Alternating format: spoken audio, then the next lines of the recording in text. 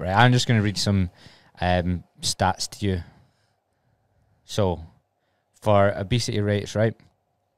Obviously, when you read these as well, so it's like obesity rates and overweight rates, but we'll stick to obesity. And also, these stats I've pulled off Google or random YouTube videos. They may be wrong. I've done no research to see if these are actually correct, right? So I've just wrote down a load. I'll probably be able to back you up because I think maybe about 20 episodes ago, I went on like in my nutrition stuff I was speaking about before. They were doing an obesity like webinar workshop, and it was like actual data. And then I was like, you know what, I'm going to look at like the UK data for it, and fucking very surprising. Yeah, was it like 2021, 2022? Oh yeah, I don't know the years. Oh, right. Too many numbers to... That's how little we're going. Who knows what year they're from.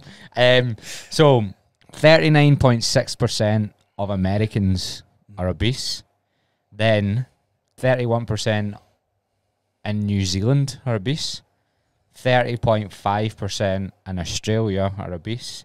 30.4% Canada. I'd throw a wild card in here. 28.4% in the UAE. Oh, fucking hell, what you doing out of nowhere.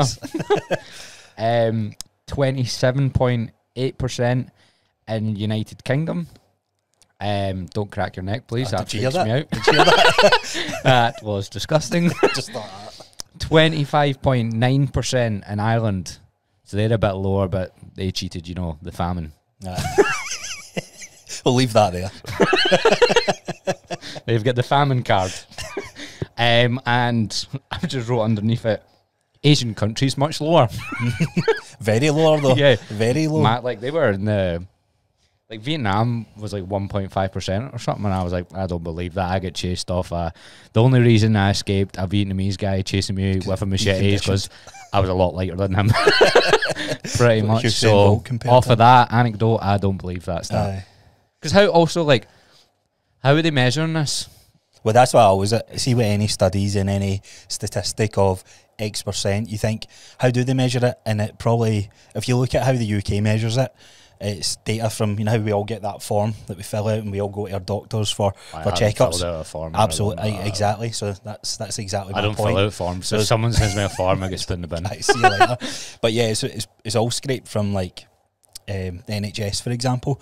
And the last time I went to the NHS, yes, maybe clinically, if they're going on the BMI perspective, I'll be classed as overweight or obese. But I think, would you be near obese? You wouldn't be obese, would you? Close to it. I think close to it. I think in my prep days, absolutely. That's it. It's the fucking steroids, mate.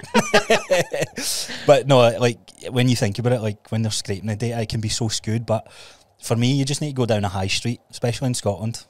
I'd go into your local town and look about, and majority of people you'll see is overweight. Yeah. I don't think they're massively off. No. I just want to know how they come up with it, because I haven't been weighed in like a doctor's. I don't know, in a long, long time. So I was just wondering how they actually come up with it, because that would be like the Asian countries. I did see overweight people when I was in Asia, in Thailand and stuff. I'd say they're well lower, but absolutely, I wouldn't say they were as low as what was. And this is just complete observation. And I just feel like there'd be advantages to maybe skewing that data and stuff. Yeah, have you seen the? Because everyone skewed the COVID data. I was going to say, did you see that a third of COVID deaths? 1/3 of COVID deaths were nothing to do with COVID. I was just listening to something this morning and I was like, you fucking shitting me? So remember all those whistleblowers that were like, no, like the data's skewed. They were getting taken off Twitter, taken off Instagram. This is like proper conspiracy shit, but I'm all here for it. I love it. There we go. Get your seatbelts on, folks. We've left obesity. We're straight into COVID. We're right into COVID. It's been 3 years. When it gets to that stuff, you need to think like, why? There's always an agenda behind something. And yeah. Obviously that was to push out vaccines and whatever, like sell the whatever it is they need to sell. Straight into the vaccine so chat. That's it. Straight into this podcast is getting delisted. We have left the original topic. But you know what I mean. So I always heard an argument when I was getting into health and fitness, and I don't believe it, but it does cross my mind sometimes that if you look at how the world's run, they want people to be more overweight and obese and all that sort of stuff because they can be controlled more and that sort of thing. Now, I'm not a big believer of this message because I'm not saying that's why.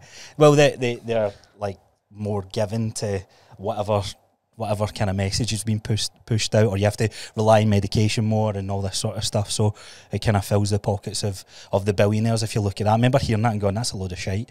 And then I can see a little bit of the argument, but then at the end of the day, we can press 2 buttons on our phone and food can be delivered to our door. That wasn't a thing just 10 years ago or 20 years ago. When you look at the comparisons to why obesity is on the rise, I think there's much more that plays into it. And like you said, it starts a very complex subject, and it's hard to tackle.